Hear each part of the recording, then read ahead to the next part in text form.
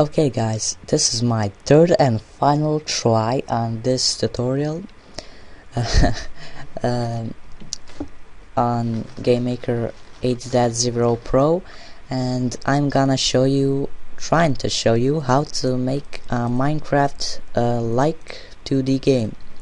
So first create a sprite, your player, object dirt, sand and stone sprite, sorry.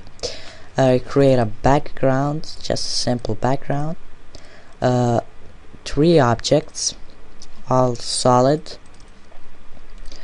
and create a object player, load player. Now let's make some movement. If we press left, then he's going to go left at speed 3, or let's make it 2. If we press right, he's going to move right at speed 2.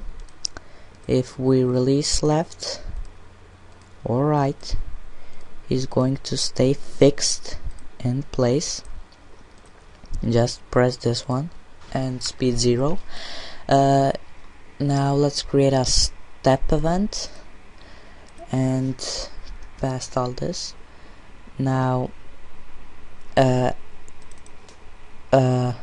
0, 1 only solid and relative. Set the gravity to 270, 0.5. Else set the gravity to 170 if v speed is equal to 12. Set the variable v speed to 12, and if we press up, he's going to check if there is something. He's going to if there is a collision at position 1, he's going to make the v speed minus 12. So now we added jumping and gravity. This is gravity here and jumping here.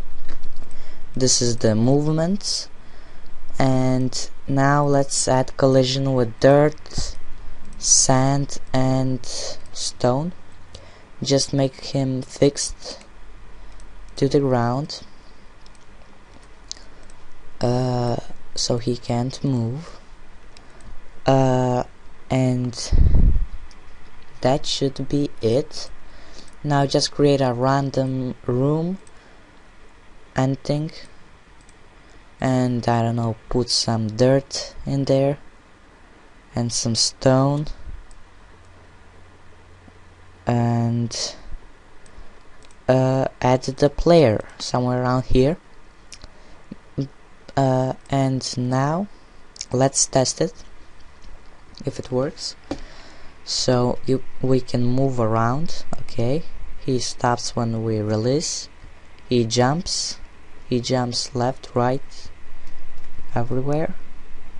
You can do some adjustments to make him jump like 2 blocks. I bet this is too high for you guys. You maybe wanted to make him jump a little bit smaller, but maybe 2 blocks high or something.